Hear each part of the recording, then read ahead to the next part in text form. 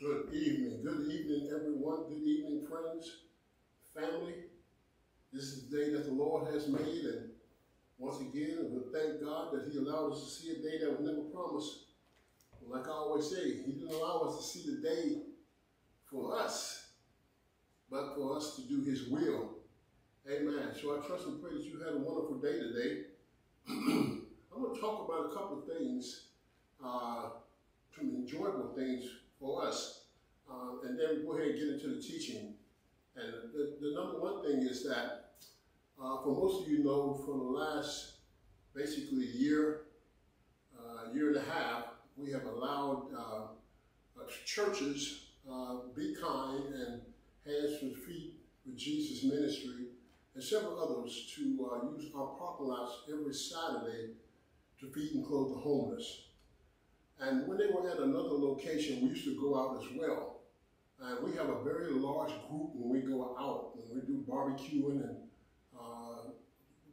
we take every kind of item you can imagine, household-wise. We take out the eating clothes. And so for a year and a half, we have allowed them to use our parking lot. The place where we used to go, the owner stopped everybody from coming out there. But God had a ram in the bush. He said, hey, put them in your parking lot to do the same mission.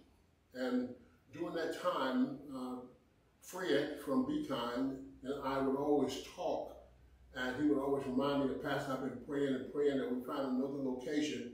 You know, we thank you in the church for allowing us to use it. We know that you can't come out and support us anymore like you used to because of our size, we wouldn't be able to fit in our own parking lot with all of them. So, bottom line is that they have found another place. Matter of fact, the church down the street has a big parking lot, a large parking lot. And they seen the activities that were going on in our church, and they decided that they were going to open up their parking lot to them. And praise God that they now have a larger parking lot, and Fred and myself, prayers have come to pass. And so they're excited. So this coming Saturday will be the last Saturday for them using the parking lot, unless there's a special occasion occurs where they need to come back. But other than that, permanently, they'll be going over to another church parking lot. And again, that gives us the opportunity to go back out doing what we like doing, barbecuing the sausage and ribs and hamburgers and hot dogs and bringing in all of the hot food that we normally would bring in. And a lot of the people would try to bypass most of the lines just to come down to our location so they can get hot food. But with all that being said, the bottom line is that our parking lot will now be open after this coming Saturday. And I want Hands and Feet and Be Kind and all of them to know that we truly appreciate the support that they have given us as a church, as well as taking care of the property. It was an extreme blessing for us, and we thank you tremendously. So there'll be more coming out on that in the near future from Deacon Banks and Sister Outlaw, who heads up our outreach ministry. The second point is that next Sunday, not this Sunday, next Sunday, we'll be celebrating our 9th pastoral church anniversary. Woo! 9 years we'll be celebrating. And what an awesome occasion is going to be. Not this Sunday, but next Sunday. And when we think about where we've come from, we started out in school, and it wasn't all fun in the beginning, but it quickly turned into fun. We had to set up church, we had to tear it down in the school, and it brought us closer together as a church. And we became stronger and stronger when we were working together. And now the Lord has blessed us with our own facility. We're not leasing, we own the facility only because of the blessing of God. And we look back over those 9 years, and wow, it's really been a blessing. We got a lot more work to do, but we know that God's hands is on our ministry, and not only our ministry, other ministries that are in the community. You know, we see the hand of God working in those pastors that are pastors of those churches, you know. like Covenant Lighthouse Ministry and Dr. Joseph Powell doing an awesome, superior job that they are doing over there. And also Dr. Reverend Gray, the awesome job that he's doing in Agape Ministry in Millersville, Maryland. And a lot of other churches, Argonne Hills on the post, they're doing fantastic work as well. So we thank God for how he has blessed us, and we'll continue to move forward. Amen? So I thank God for that. Those are the two things I want to talk about. Then I want to go into prayer, and then once we get to prayer, I want to open up this discussion on where we left off last week. And I'm going to rush through that because I talked about most of it in chapter 19 as I was closing. But chapter 20 is going to be very interesting. And we got to make sure you got your pencils and paper because there's going to be a lot of head-scratching questions on what in the world is going on and who are they talking about. So I'm going to do my best to explain who they're talking about in the scriptures. Let us pray. Eternal Father, I thank you. Once again, you allow us to see a day that we never promised. And we know, Almighty God, that you are in control. You are in control of everything, Lord. And we know, Lord God, that all things that you do are right. We may not fully understand it. We may not even understand it. But we know that all things that you do are right. And all we have to do is learn to trust you. We have to learn to put away our emotions and learn to trust you and know that no matter what it looks like, no matter what it feels like, because you are over it, it's going to be good. So we have to thank you, Almighty God. Father, I pray for Mr. Leroy, who's in the hospital, and pray, Lord God, that you will help him and strengthen him and touch him like only you can, Lord. I pray for Deaconess Jackie and her family as they minister to Mr. Leroy. And I pray, Lord God, for the Johnson family that are going down to bury a brother, a young brother, and a brother-in-law. Father, I pray that you give them peace and comfort. Their hearts are heavy, and only you can remove the sting that accompanies the death of a loved one. So I pray, Lord God, that you will keep them lifted up, Lord. I pray for Sister India. I thank you, Lord God, that you have your eyes on her and you can do anything you want to do. You don't have to ask anybody. On many occasions, Jesus just spoke healing. You told us in your word that all we have to do is just speak the healing and believe it. But you'll do it in your own time. All we have to do is just speak it and trust you and not get upset about what we see, but believe in what we've asked for. So we give you thanks, Lord God, for Sister India. I constantly pray for Mother Oliphant. Thank you, Lord God, for continuing to strengthen her mind, strengthen her heart, strengthen her body physically. That Almighty God, that she'll get back to the point of where she were, to know that you are in control of everything, no matter what she feels, no matter the emotional state she goes through, the fact that you are in control, and we give you thanks, Father God. I pray for the Fowler family, as usual. I pray for the Graham family, Father. I pray for the Sterling family. I pray that you continue to strengthen them, continue the faith that's running throughout that household, Lord God, trusting you, for there's nothing impossible for you. And a lot of times, Lord, things we go through, you put us on display for other people to see. I pray for the Powell family, Lord. I pray that you continue to give them wisdom and continue to give them strength, Lord, in the name of Jesus. I pray for Sister Nikki and her family, Father. You know what they're going through. I pray for Brother Warren, Lord. I thank you, oh God, that you are in control. You can do whatever you want to do, Lord. It's yours. You can do whatever you want, and we know you can. But we're going to continue to ask you and continue to trust in your name. Pray for Sister Demery and her mom. I pray for Sister Hainsworth. I pray, Lord God, you give her strength. I pray, God, that you turn her situations around that she deals with day in and day out. Father, I pray for Sister Durant. I pray for Sister Iris, Lord, who's in the hospital. There's nothing impossible for you. There's nothing impossible for you. You have told us to pray, and when we pray, believe. We are praying and we believe. So we thank you, Father, because there's nothing impossible for you.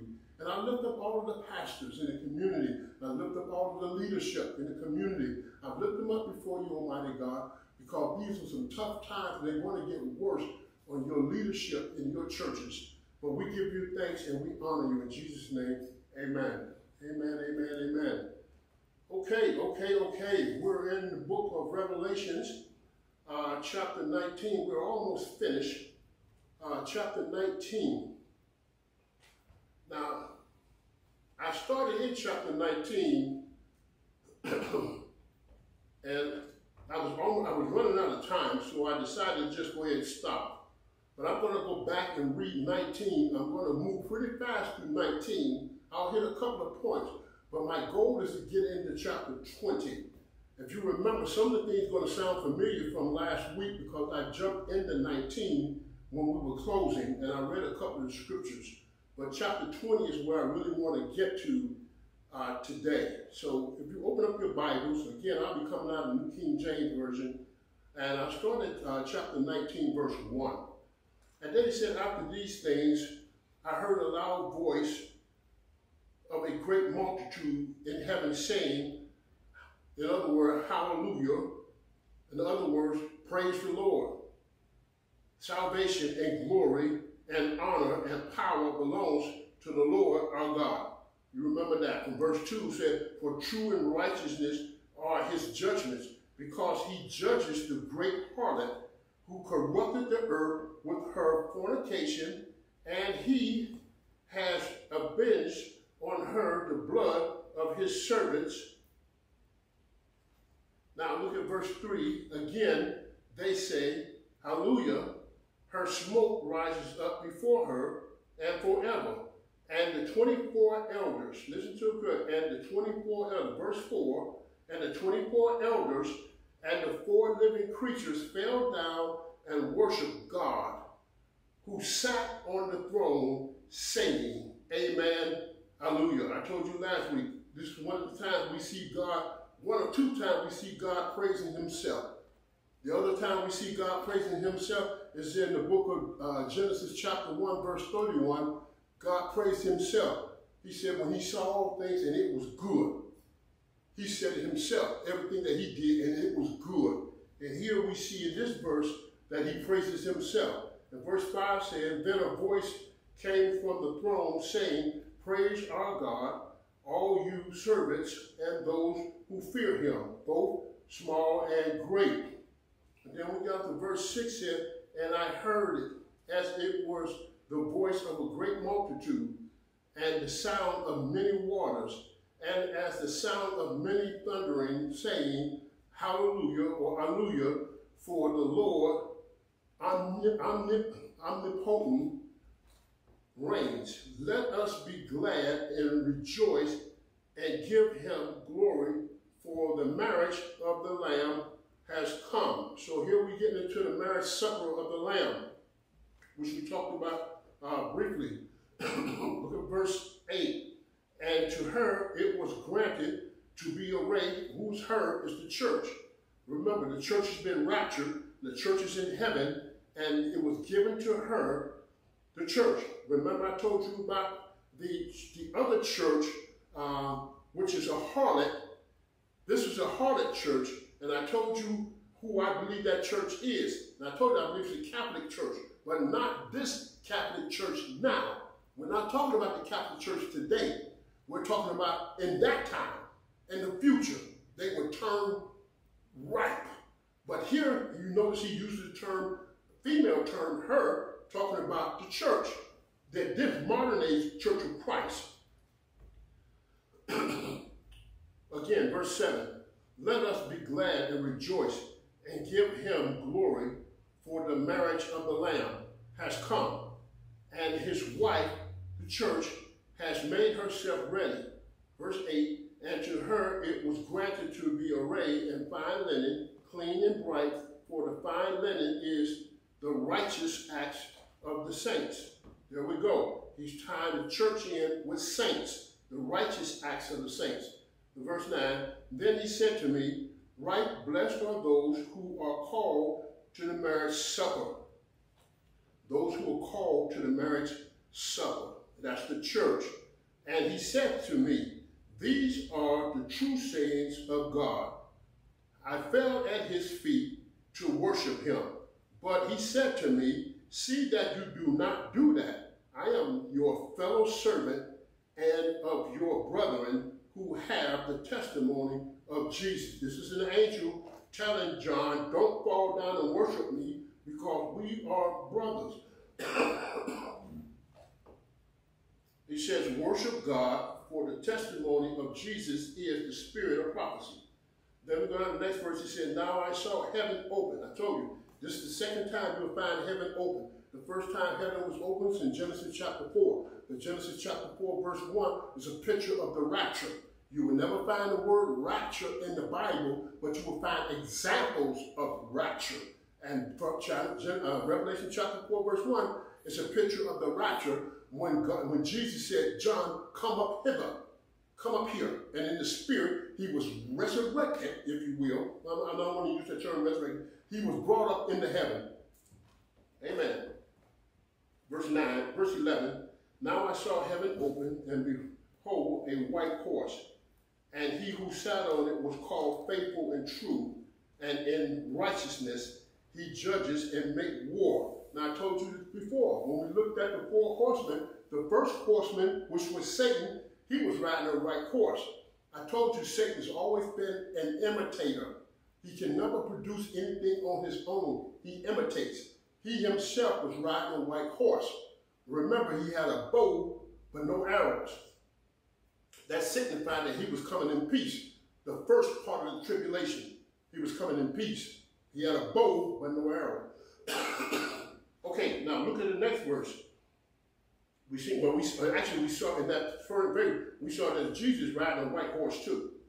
Now verse 22, his eyes were like flame of fire. And we know that in Revelation chapter 1, those are descriptions of Christ. And on his head were many crowns. He had a name written that no one knew except himself. He was clothed with a robe dipped in blood, and his name is called the Word of God. And the armies in heaven, clothed in fine white linen, the armies in heaven, that's us. Listen carefully. And the armies in heaven, clothed in fine linen, white and clean, followed him on white horses. If you don't know how to ride a horse, you will. Follow him on white horses. Now watch this. The next verse, 15. Now out of his mouth goes a sharp sword, that with it he should strike the nations, and he himself will rule them with a rod of iron.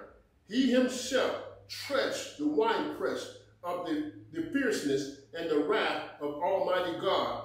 And he has on his robe and on his thigh a name written, King of Kings, Lord of Lords. Now you see that he's talking about heaven is opened back up. We're going to come back down with him. We're wearing white. That means we ain't fighting nothing. Who fights in white? We ain't fighting nothing. It's a sword that's going to come out of his mouth that's going to tear up everything. We're just coming back. Amen, amen, amen. Now look at verse 17.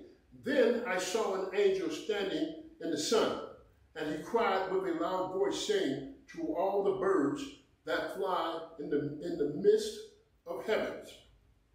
I want to stop there, the midst of heavens. Remember, heaven has 3 layers. The first heaven is the heaven where the birds fly.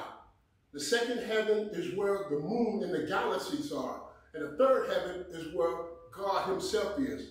He's talking about the first heaven, which is where the birds are. Okay, now watch it again. Look at it again, verse 17. Then I saw an angel standing in the sun, and he cried with a loud voice, saying to all birds that fly in the midst of heaven, come and gather together for the supper of the great God. Now, this is talking about Gog and Magog. The battle is going to take place, the battle of Armageddon. This is what he's talking about. Remember, we talked about that in the book of Ezekiel, chapter 38, chapter 39, the battle of Gog and Magog. Okay? Now, look at the next verse, verse 18, that you may eat the flesh of kings, the flesh of captains, the flesh of mighty men, the flesh of horses and those who sit on them, and the flesh of all people, free and slave, both small and great. This is the battle I'm going. We're going to see this again as we move forward. Okay, look at the next verse. And I saw the beast, the kings of the earth, and their armies gathered together to make war against him, who sat on the horse and against his army. Then the beast was captured, and with him the false prophet who worked signs in his presence, by which he deceived those who received the mark of the beast. He deceived those who received the mark of the beast, and those who worship his image. These two were cast alive into the lake of fire. So who was cast alive in the lake of fire? We see that the beast was captured, and with him the false prophet. They were cast into the lake of fire. Okay? Now keep that in mind, because we're going to see it again. These two were cast alive into the lake of fire, burning with brimstone. Now look at verse 25. And the rest were killed. The rest were killed with the sword which proceeded from the mouth of him who sat on the horse. And all the birds were filled with their flesh. That was Armageddon, the battle of Armageddon. Now, this is interesting because it said that it was basically Jesus who came out of heaven. And I'm bringing a point up because we're going to see it again. And it probably answers my question or confirms my answer that I came up with. Jesus comes out of heaven. We've fallen behind him. He comes with a sword in his mouth. The beast and the false prophet, they both are gone into the lake of fire. But the mighty men of those individuals who are not angels, they're people, they're stuck. It's Jesus by the sword of his mouth. Now watch this. Matter of fact, let me go back right quick and read that, and then we're going to move forward. Look at verse 21. And the rest were killed with the sword which proceeded from the mouth of him, capital H him, so we know it's Jesus, who sat on the horse. And all the birds were filled with their flesh. We're talking about Armageddon. So we know it's Jesus. He came down to deal with the false prophet and the beast. Now, here's where things are going to get kind of tough. And you got to put your thinking cap on. You got to put your thinking cap on. Now, Revelation chapter 20, starting at verse 1. He says, Then I saw an angel coming down from heaven, having the key to the bottomless pit and a great chain in his hand. Verse 2, he laid hold of the dragon, that serpent of old, who is the devil and Satan, and bound him for 1,000 years.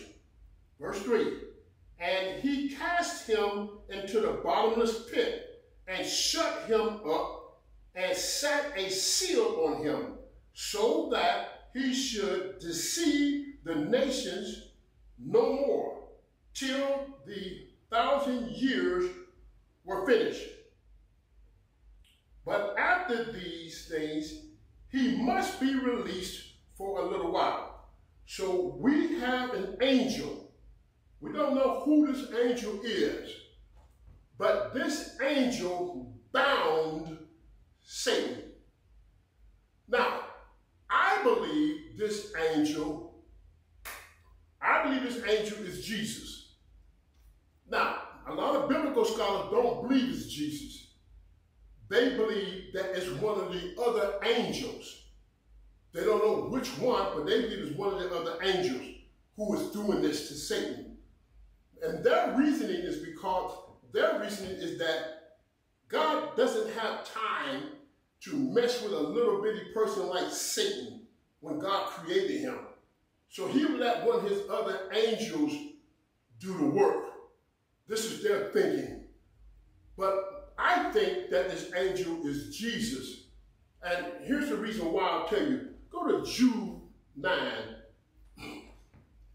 Jude 9. And here's the reason why I think it's Jesus. And Jude 9 said, yet Michael, the archangel, in contending with the devil, when he disputed about the body of Moses, dared not bring against him a reviling accusation, but said, the Lord rebukes you. In other words, Michael, the archangel, when he was in a dispute with Satan about Moses' body, he dared not bring a charge against Satan. But he just said, the Lord rebukes you. He himself, the archangel, he would not dare bring a charge against Satan. And my reasoning for thinking that if the archangel Michael, if he was saying that he would bring a charge against him, but the Lord rebukes you, that would, to me, signify that this may be Jesus who actually takes hold of Satan and puts him into the bottomless pit with this chain and one lock. But a lot of biblical scholars don't believe it's Jesus because they don't think that Jesus will stoop down that low just to deal with somebody like Satan. God himself don't have to waste his time dealing with somebody like Satan. But that's who I believe it is. So let's read it again. Let me read that again to you. It says, then I saw an angel coming down from heaven, having the key to the bottomless pit and a great chain in his hand. Now, that word, you see the term his, that's a lowercase s. Normally when it's Jesus, it would be a capital S, a capital H. But in my book, it doesn't have it as a K, it has it as a small. So that's significant there. It may be an angel, but I think it's Jesus because the archangel Michael, who's probably one of the most powerful angels in heaven, he dared not bring a charge against Satan, but said the Lord rebukes you. But this is a small s, a small hs, hand. Verse 2, he laid hold of the dragon, that serpent of old, who is the devil and Satan, and bound him for 1,000 years. 1,000 years is translated the millennial. Now, many of you have heard about the millennial period that's going to be coming. 1,000-year millennial period. We're going to get into that as we move forward. So just buckle your seatbelt, because you might have questions. And I might have answers, and I might not have answers. So let's look at it again, and then we'll move forward. Verse 2. He laid hold of the dragon, which we know is Satan, that serpent of old, who is the devil, and Satan, the devil and Satan, and bound him for 1,000 years. Verse 3, and he cast him into the bottomless pit and shut him up and set a seal on him, so that he should deceive the nations no more till the 1,000 years were up. Look at that word deceive. That's his M.O. All he does is deceive people. And it's a shame that people today in the world are being deceived by Satan. You and I are not. We know his motives. We trust in God. We've accepted Jesus Christ. But those who have not accepted Jesus Christ, Lord, those who are questioning whether this is, he's a deceiver. He deceives people because he knows he's lost the battle. When Christ was resurrected from the dead, he was finished. He knows he lost. But he's going to take as many people to hell with him. Many people. But he's a deceiver. You see it right there, that he will deceive the nations no more till the 1,000 years were finished. But after these things, he must be released for a little while. Now, watch this. Look at verse 4. And I saw thrones, and they sat on them, and judgment was committed to them. Let me read again, verse 4.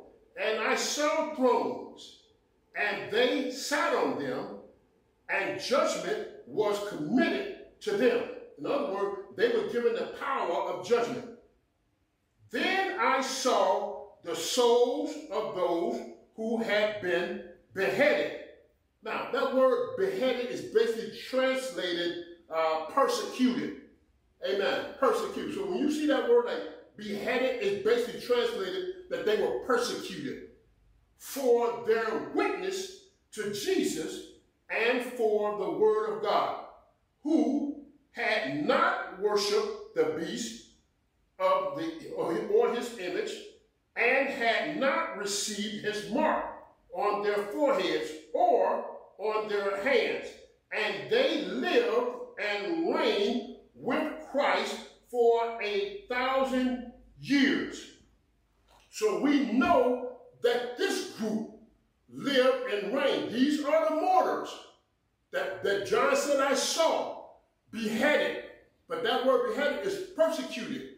These are the saints that I saw persecuted. This is during the tribulation period.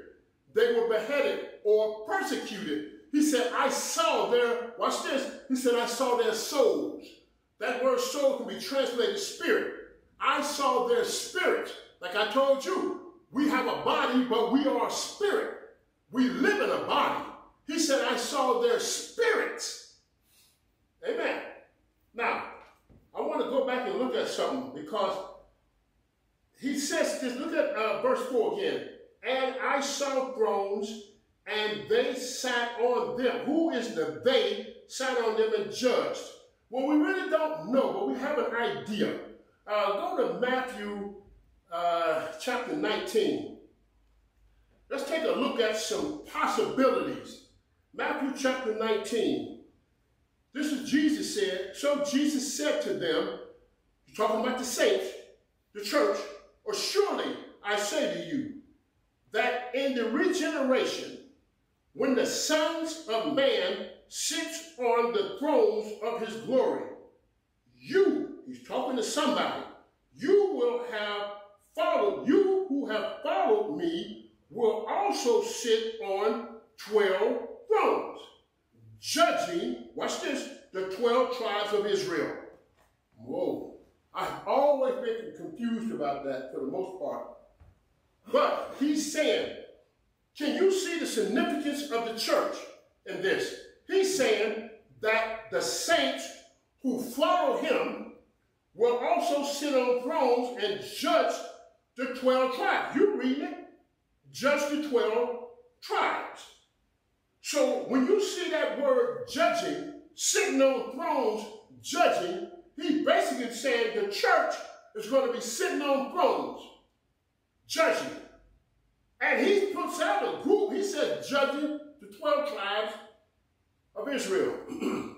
Now, look at this other verse. 1 Corinthians chapter 6, verse 2 and 3. Paul said, do you not know that the saints, here we go again, the church, the saints will judge the world? And if the world will be judged by you, are you unworthy to judge the smallest matters?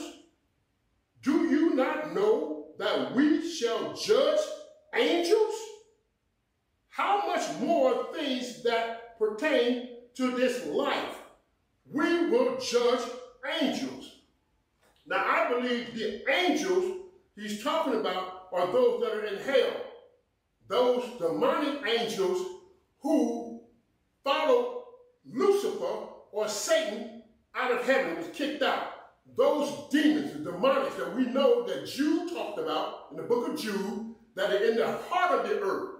They are bound. And I did that study about where did the giants come from in Genesis chapter 6. I think it was like a 3-month study on where did these giants come from. And we even went into some books that are not even in the Bible.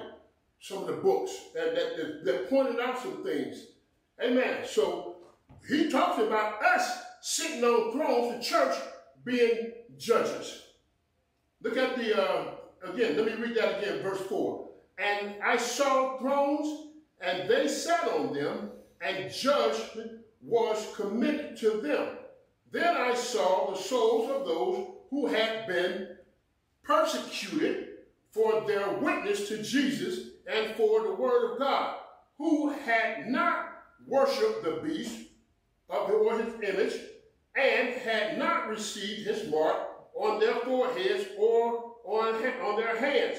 And they lived and reigned with Christ for 1,000 years, millennial. So they too is there.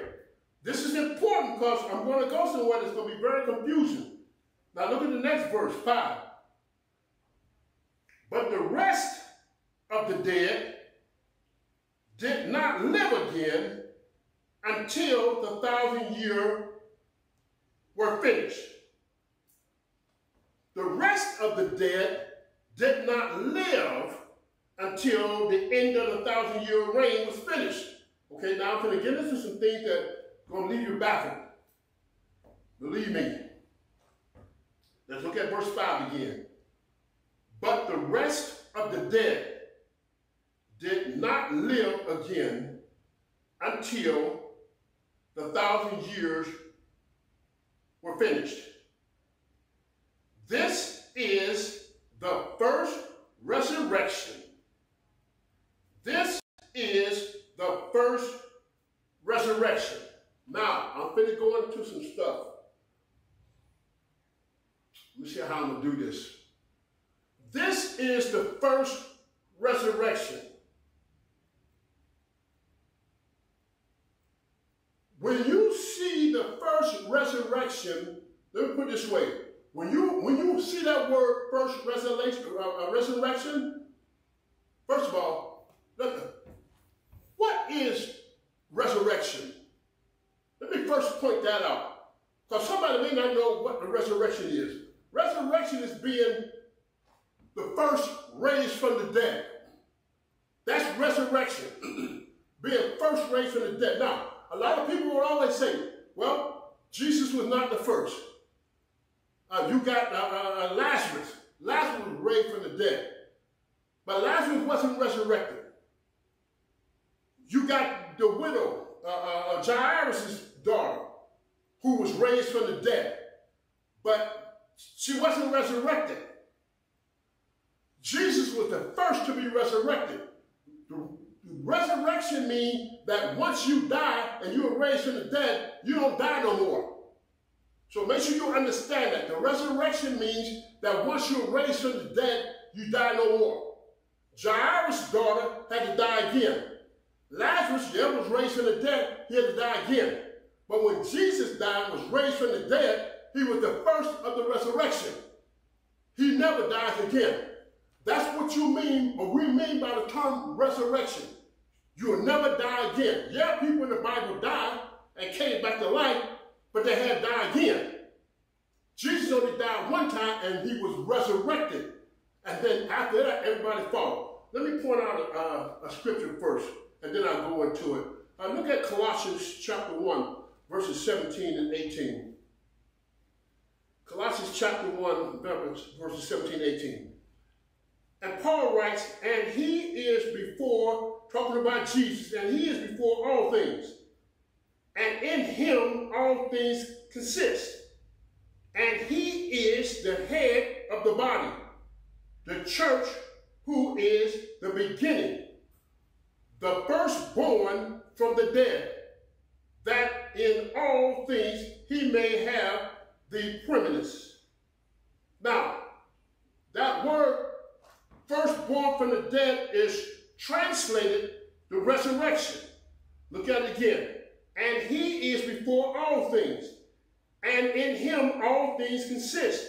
And he who, Jesus, is the head of the body, the church, who is the beginning, the firstborn from the dead, that in all things he who, Jesus, may have the preeminence. In other words, Jesus is the firstborn of the dead. Now, look at this next, look at John chapter 5. John chapter 5, verses 28, 29. I'm going to have to go through this to make this make sense to you. It says, do not marvel at this, for the hour is coming, in which all who are in the graves will hear his voice and come forth. Those who have done good to the resurrection of life, and those who have done evil to the resurrection of condemning. Now, look at that again, because you need to get, if you can't get this part, the rest of it ain't going to make sense to you. Again, do not marvel at this, for the hour is coming in which all who are in the graves. Now, remember, you are a spirit. You're not in the grave. Your body is. Get that. Get that in your mind. Your body is in the grave, not you. Look at it again. Do not marvel at this, for the hour is coming in which all who are in the grave, the body, not you, will hear his voice and come forth. Now watch how he breaks it down. This is Jesus talking. Those who have done good to the first resurrection, or to the resurrection of life, and those who have done evil to the resurrection of condemnation. So we see two resurrections. This is important, it's critical, otherwise you ain't going to get this. You see two resurrections. Jesus just pointed out there are two resurrections. There's a resurrection of the good, there's a resurrection of the bad.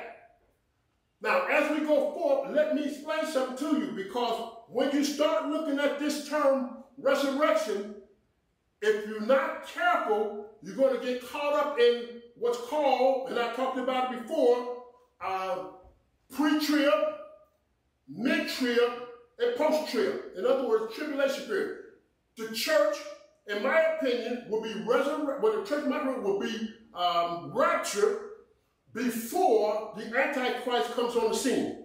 Before the first tribulation, before the second tribulation, the church will be raptured up first. Those are pre-tribbists. Many people believe that. The mid-tribbists believe that the church will go through the first 3.5 years of the good years with the Antichrist and then get extracted out. The post-tribulation believers believe that the church is going to go through the entire tribulation period. And then in the end, they're going to be with the millennial. This 1,000 year is when they're going to reign. That's what post-tribbists believe. I'm a pre-tribbist. I believe the church will be raptured before the Antichrist comes on the scene. The book of Thessalonians explained that to me clearly. Amen. So I hope you got that. Jesus tells us there are two resurrections. Remember, Jesus is the firstborn of the resurrection. He's the firstborn. Now, that's important. Now, let me go back. Look at it again, verse 5. He said, but the rest of the dead did not live again until the 1,000 years were finished. So we got somebody living during the 1,000-year reign. Those are the saints. They have already been resurrected. But there are some folks who still have not been resurrected yet. And they are the evil ones. But I'm going to make it clear as we go forward. Now, again, verse 5. But the rest of the dead did not live again until the 1,000 years were finished. This is the first resurrection. The first resurrection. Now, pre-tribbists see the first resurrection is a stage. It's a stage. It's not a one-time deal. It's a stage. Because if you see the first tribulation or the first resurrection as a one-time deal, you're going to fall into the camp of a post-tribist. If you see it as a one-time deal, you're going to fall into the camp of a post-tribist. Because you're going to say that they were only resurrected during the millennial period. But that's not the case. When you look at the term the first resurrection, you have to look at it as stage. The first resurrection stage is the church. You got it? The second resurrection stage is still the first stage, it's still the first resurrection. The second part of that is the two witnesses. Remember we read about the two witnesses? I think in Revelation chapter 11 or chapter 12, the two witnesses, when they were raptured up. And then the third stage of the first resurrection is the martyrs, or those who went through the tribulation period. They are resurrected. And now you got basically three groups that's in the first resurrection. If you see it that way, you will see it as being a pre-tribulation. Because there's this one resurrection, but it's got three groups. In that resurrection, you got three groups. Amen? So let's look at it again. Verse 5.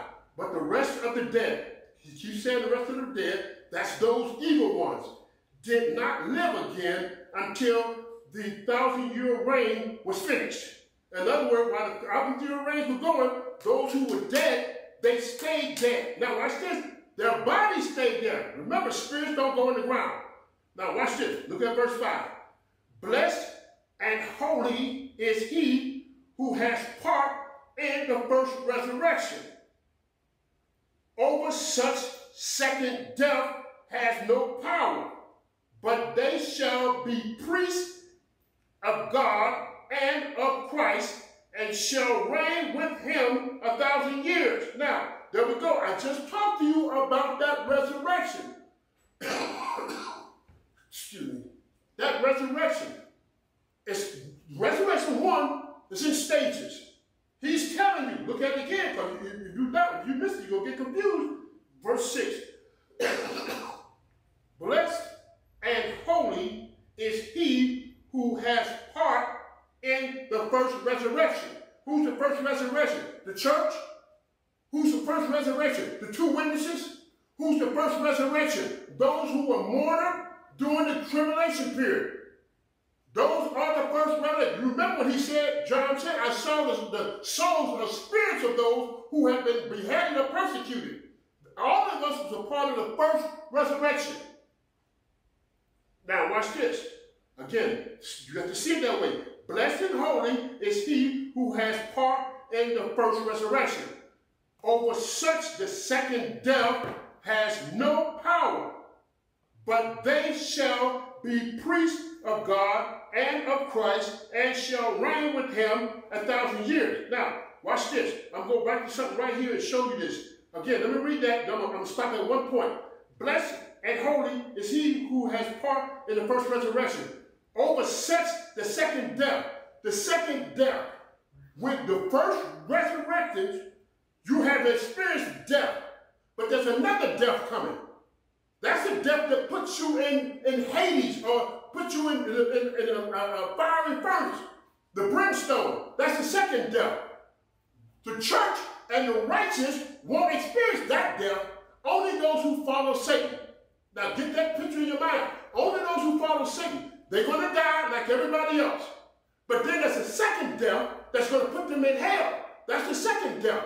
Only those who follow Satan is going there. Now let me back and read it and see if it makes sense to you. Verse 5. Blessed and holy is he who has part in the first resurrection. Again, that's the church, the two witnesses, and those who are martyred. Over such the second death. Those who was in the first resurrection, we have power or blessings over such the second death. Has no power. But they shall be priests and God and of Christ, and shall reign with him 1,000 years. Those who follow Satan, they'll experience the second death. Not the church, not the two witnesses, not those in the tribulation period who was martyred. They won't experience that. Look at verse 7. Look at verse 7. Now, when the 1,000 years have expired, Satan will be released from his prison and will go out to deceive the nations, which are in the four corners of the earth, God and Magog, to gather them together to battle, whose numbers is as the sands of the sea. Again, here we go again. God and Magog. Magog is the ruler of God with all of those nations. They're going to come against Jerusalem. They're going to come against the saints. Remember, this is after the millennial period. During the millennial period, when the church and all the other saints come back with Jesus, there's still going to be other people in the earth realm. There's still. Now, the question that nobody has an answer to, and I'm continuing to research, and I can't find an answer. And I might not find the answer. The question is, during the millennial period, when the saints come back, the ones who are in the earth realm, who has not accepted you, will they accept him? Are there going to be any that accept him? Because this we don't know. But we do know that those who are there, who had not accepted him, they're going to become part of Satan's army for God and Magog. Those are the people who are going to join that army to fight against Jerusalem. Oh man, I hope I'm making sense.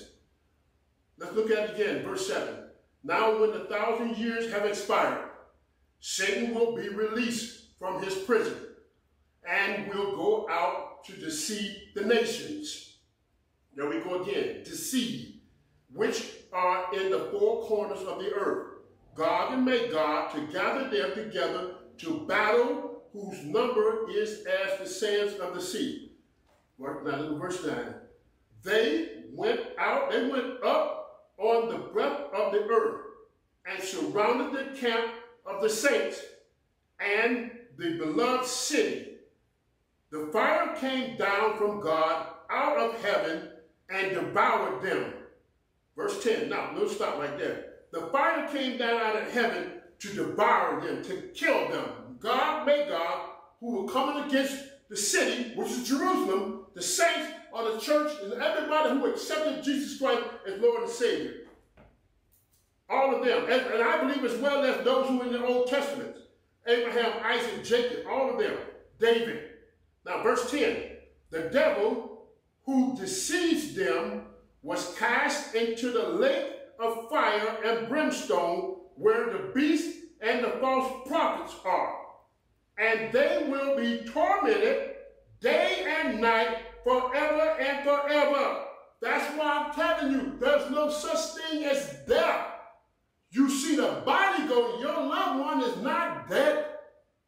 Your loved one is either in Hades, or in a place waiting, or in heaven with God. That's where your loved one is. Their bodies you've seen go in the ground, but not the spirit. He said they will live forever and ever, tormented day and night forever and ever. Why? Because they're spirits.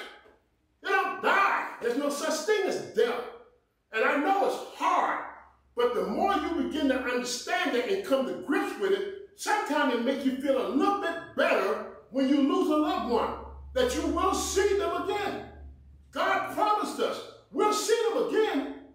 We just got to make it through the pain. We just got to make it through the suffering of missing them and missing their body and being in the presence with us. We just got to get to the point of missing. But the thing we can hold on to is that he promised we'll see him again. And this time when we see him, there won't be no more suffering. There won't be no pain. There will be no more sorrow, no more tears, none of that. That's how it's supposed to be in the garden. But Adam screwed that up. But anyway, let me move on. I know I ain't going to get finished with this. I knew I should have went straight to 20. Verse 11. Then I saw a great white throne, and him who sat on it, from whose face the earth and heaven fled away. And there was found no place for them. Now, this is the great white throne judgment. There are two judgment seats. There's the judgment seat of the great white throne, and then there's the judgment seat of Christ. That's in 2 Corinthians chapter 5, verse 10. 2 Corinthians 5, verse 10 is the judgment seat of Christ. Two judgments. The great white throne judgment seat of Christ. If you, let me put it this way, you want to be at the judgment seat of Christ. The great white throne judgment, you're finished. It's not a court. They're not trying to find out whether you're guilty or not. They already know you're finished. So if you find yourself at the great white throne judgment, because understand, watch this. Remember when we read this, Satan, the false prophet, and the beast, they were already cast into the fiery furnace. But the people, the humans, have to stand before the judgment first. Amen. Have to stand before the judgment. So again, look at it again. Verse 11. Then I saw a great white throne, and him who sat on it, from whose face the earth had first, and the heavens fled away, and there was found no place for them. Verse 12, and I saw the dead, small and great, standing before God, and books were opened. And another book was opened, which is the book of life. And the dead were judged according to their works, by the things which were written in the books. I'm going to hit this point right here, and then I'm going to, well, you know what, I'm almost finished. I'll keep on going. Okay, now watch this. I want you to see this right quick. I'm going to read it real fast, chapter 12, verse 12 again. And I saw the dead, small and great, standing before God. He saw dead, small and great, those who were popular, those who are unpopular, no matter who you are. And the books, more than one, the books were open.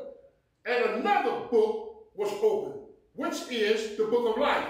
And the dead were judged according to their works by the things which were written in the books. Now, the point I want to bring out here is there are going to be, looks like, different levels of punishment in hell. Everybody in hell don't get the same punishment. Everybody in hell don't get the same punishment. Amen? Now, watch this. Look at, let's see. Go to Luke chapter 12. Luke chapter 12, verses 46 and 47. Luke chapter 12. It says, the master of that servant will come on a day when he is not looking for him, and at an hour when he is not aware, and will cut him in two, and appoint him his portion with the unbelievers. And that servant who knew his master's will and did not prepare himself or do according to his will shall be beaten with many stripes, or some translate as many blows. Many blows. This is a symbolic indicator that there are different levels of punishment in hell. Now, let's go back and look at this again. I hate to go back there, but I'm going to have to. Verse 12.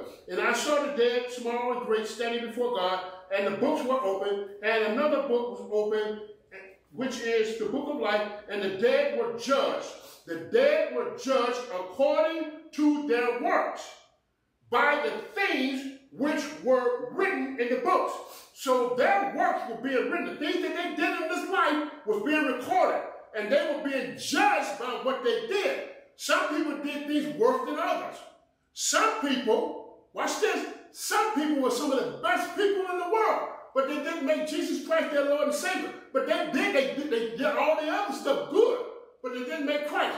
They won't be at the same level of those who just flat out hated Jesus. Those who didn't accept him, but tried to do what was right, they will have less punishment than those who just flat out hate Jesus. Amen? Now look at the next verse. Verse 13. The sea gave up the dead who were in it. Now, when you see that word sea gave up the dead, that's basically saying the bodies that were never buried. Anybody that was never buried is considered to be a part of the sea that was given up. Again, verse 13, verse 12. The sea gave up the dead who were in it, and death and Hades delivered up the dead who were in them. I believe those who were in them are those Old Testament saints and those demons that were in hell when Jesus went down to set them free. And they were judged, each one according to his work. They were judged. Now watch this, the next verse. Then death and Hades were cast into the lake of fire. This is the second death. Again, this is the second death. And anyone not found written in the book of life was cast into the lake of fire. Anyone not found in the book of life was cast into the lake of fire. So this is the second death. Christians won't experience this. Those who accepted Christ as Lord and Savior, those Old Testament saints who trusted God, they won't see this second death. The second death is only for those who disobeyed God, who did not have Jesus Christ Lord and Savior, they will see the second death. You already made it. We've already made it. Now, here's the point I want to bring up about the spirit and death. Remember when Jesus died on the cross? His body went into the tomb, but the Bible said his spirit went down into the underworld, and he set the captives free. His body went in the tomb. He went down into the underworld. That's the same way your loved one, their body went into the grave. They did not. They went up to heaven. If they were saved, they went to heaven. So away with this stuff of believing that the spirit goes in the ground. Spirits can't die. There's no such thing as spirit dying. The Bible says in Hebrews 14:1, are not angels ministering spirits? Have you ever heard of an angel dying? The angels don't die. Even these crazy angels, they're going into a bottomless pit. They're going into the fire forever. They're going to suffer forever. There's no such thing as death as we know it. So if it can bring you any kind of comfort, any kind of joy. My mama, who died many years ago, I'll see her again. My identical twin, who died many years ago, I'll see him again. Don't you remember when David, when his child was taken, died? When he slept with Uriah's wife, the Hittite, and the baby died? David said, I can't go to him. He said, he can't come to me, but I can go to him. In other words, when I die, I'll see him. He even testified to the fact. So I'll leave you with this. 2 resurrections. The first resurrection includes the stages of the saints. The second resurrection includes the devil and the evil ones. They're in the second resurrection.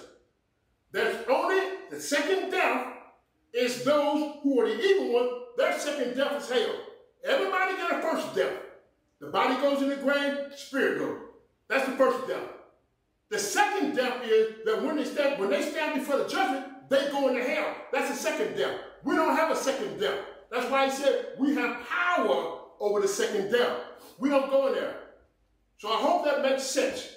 So as a pre-tribulist, there are levels to the first resurrection. The Bible said that Jesus is the firstborn of the dead. He's the firstborn of the dead. We come behind him. Amen. Spirit of the living God, I thank you. I thank you for this book. For you said in your word, whosoever read this book shall be blessed. And we thank you for the blessing that you have given us for studying this book. We have a little bit more to go. But I pray that you continue to open up our eyes that we may see clearly. I thank you, Almighty God, for your vision. I thank you for making clear that we are spirits. You said in your word, let us make man in our image and in our likeness. And we know that you are a spirit because Jesus himself said, those who worship you must worship you in spirit and in truth. So we know you are a spirit. And we know that we are created in your image, for thus we are a spirit. In your book, chapter 2, verse 6, Genesis said, in chapter 7, verse 7, said, you formed us from the dust of the ground. So we have a body that's our house, but our spirits we live in it. But we will soon depart from it and come back to you to reign forever. I pray for those who don't know you. I pray for those who Satan has deceived. Father, if any glimmer of hope, I pray that you would turn the hearts of those who have not accepted you. There are many who are the children of parents, and there are many parents who are the parents of children who will not accept you because of the deception of the devil. Your word clearly shows us that Satan is not bound right now. He'll be bound during the millennial period, but right now he's still deceiving and you're still reigning. But I pray, Almighty God, by your Holy Spirit, that you will open the eyes of many, that they may come to you and accept you as Lord and Savior. Use us. Open up our mouths and our eyes eyes to speak on your behalf, that people may see and they may hear. I speak a blessing over the entire church, all around the world. I thank you, Almighty God. I speak praise in the name of Yeshua. Just like only you can. You said that the word would go forth and heal. This word thus goes forth with faith and heal. In Jesus' name, amen. I'll see you Sunday if God's willing.